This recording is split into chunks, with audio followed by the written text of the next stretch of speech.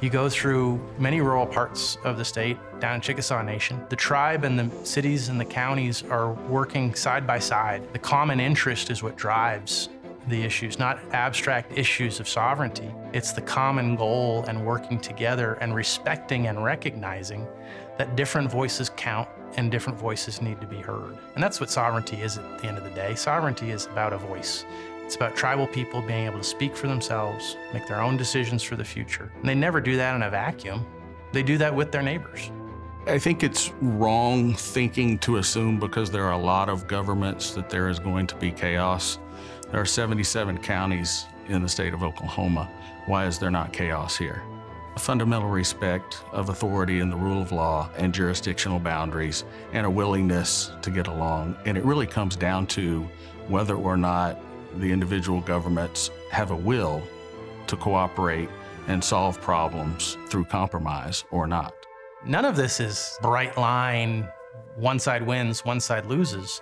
Folks work together. Just like we have municipal and county governments and state and federal governments, there are tribal governments. You drive from Oklahoma City to Dallas, you go through jurisdictions every few minutes along the way on the road. It's no different. It's just a different form of government. It's going to be governed in accord with its own laws, just like a city is, and it's going to represent a constituency, just like a city or a county or a state does. We deal with it already. The challenge is just working together, figuring out the common cause that can pull us together and pull in the same direction, as opposed to focusing on differences or distinctions.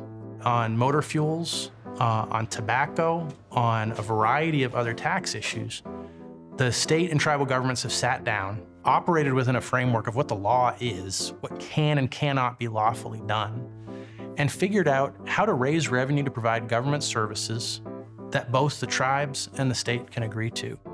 When state leaders and tribal leaders respect one another, communicate with one another, and can be frank with one another about their challenges, they tend to be able to sit down and problem solve. When tribal and state leaders are not communicating effectively and problem solving, it's the taxpayers that end up footing the bill. Tribal sovereignty is not a threat to the state of Oklahoma. Tribal sovereigns are just like any other sovereign. Tribal peoples are like other peoples.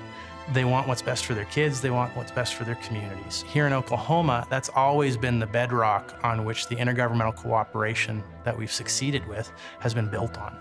Because of the tribe's unique relationship with the United States, extra beyond the state, which is, as I've said, brings millions and millions of dollars for health care, roads and bridges, and education to the state of Oklahoma that we would otherwise not enjoy.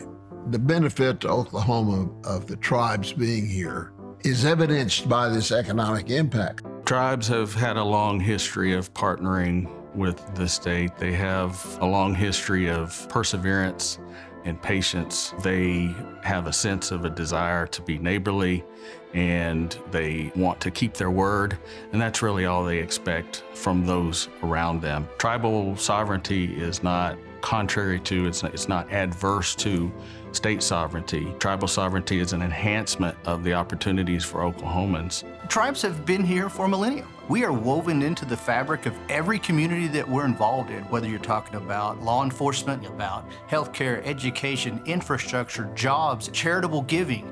We are there and a part of those communities. Tribes are firmly rooted in Oklahoma to be strong partners in the positive government-to-government relationships that improve life for all Oklahomans. Oklahoma thrives together.